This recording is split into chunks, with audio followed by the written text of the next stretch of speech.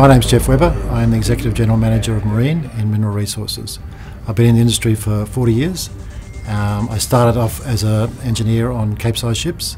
I went into the towage industry, then I was the CEO of an offshore company, and I've come back into the resource industry, so it's like full circle for me. The idea of a transshipping solution came from the fact that the West Pilbara is very much stranded tonnage. The secret about an iron ore project is the supply chain. We've got to get it from a mine to the market. And the only sensible way to do that, and the only long-term competitive way to do that, is to put it on Cape-sized ships. Now, Cape-sized ships require a deep water berth. They draw 19 metres of water, and to have a deep water berth in the vicinity of our iron ore mines was not possible. If you wanted to get out to deep water, the closest deep water is where we're going to, which is about 22 nautical miles out. So we would have to dredge a channel 22 nautical miles, and the cost associated with that, plus the environmental impact of that, would have been prohibitive. That's why the transshipping operation has been the right solution for this project.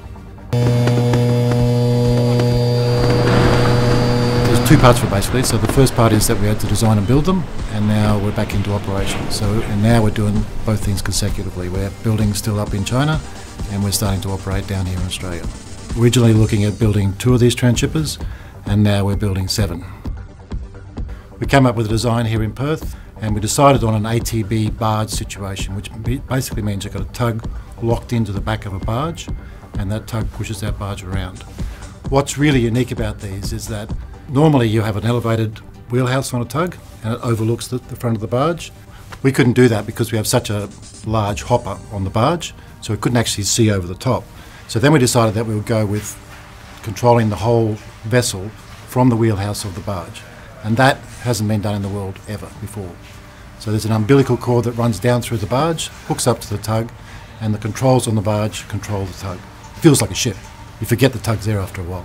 And that's been the exciting thing about this project, is that we've designed this from scratch. We looked at it, I took an idea, went to some experts, and then in a period of like 12 months, we went from this is an idea to here's the design, here's the shipyard, let's build it. Also, designing from scratch allows you to think about the crew. So how do we keep them safe? How do we make this thing as commercially viable as we possibly can? How do we look after their well-being? Because at the end of the day, the operation is only ever going to be as good as the crew. The scale of it, I don't think there is an iron ore project that does anywhere near this volume of cargo annually. The ATB situation where we've got not self-propelled vessels, we've got tugs with barges, that allowed us to carry more cargo in each barge.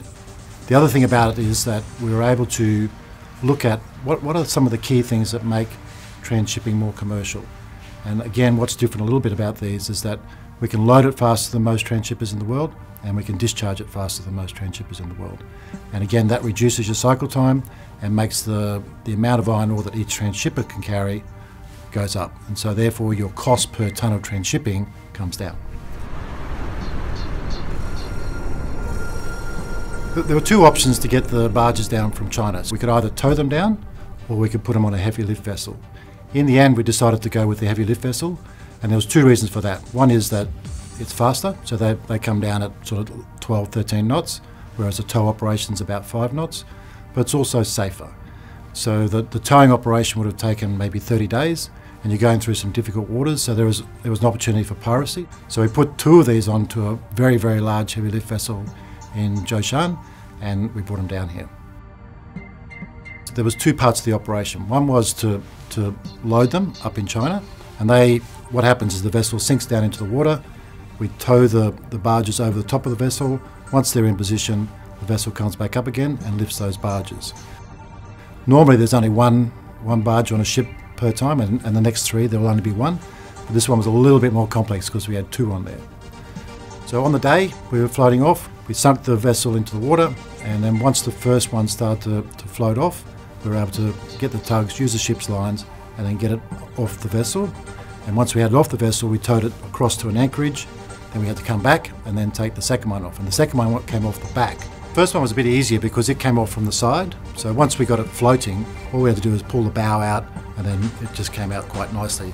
The second one, as I said, it came up, and we had to take it out backwards in between 2 structures on the ship itself.